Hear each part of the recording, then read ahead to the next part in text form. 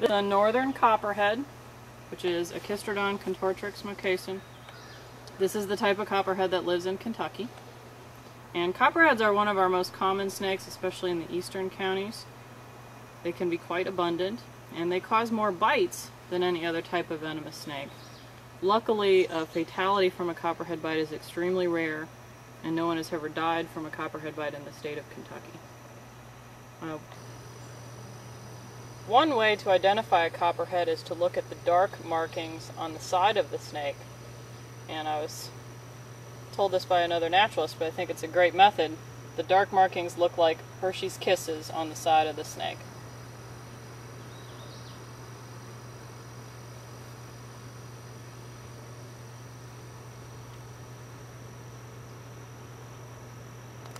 Okay.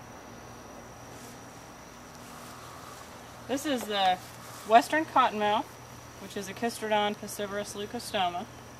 And it's also called the water moccasin.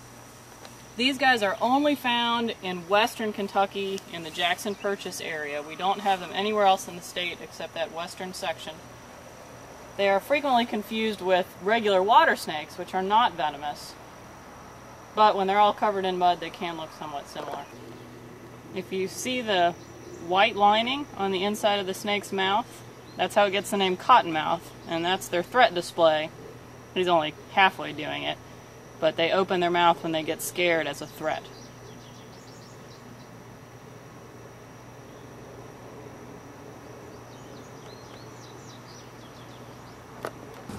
This is the western pygmy rattlesnake, which is Cysturus miliaris streckeri.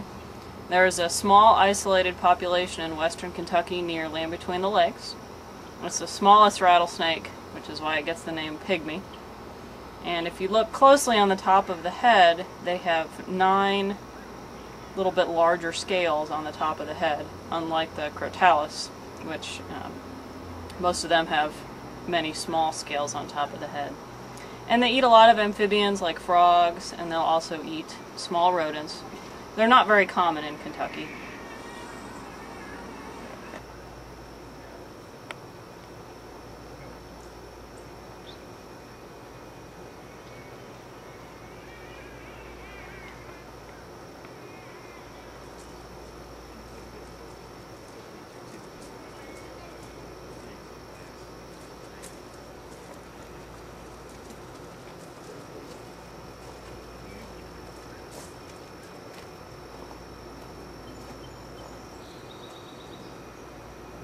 Go ahead.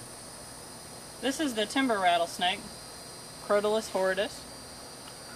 And this is the large rattlesnake that is found in Kentucky. Throughout most of it, though they're really absent from the central bluegrass area, and they're not really around large cities.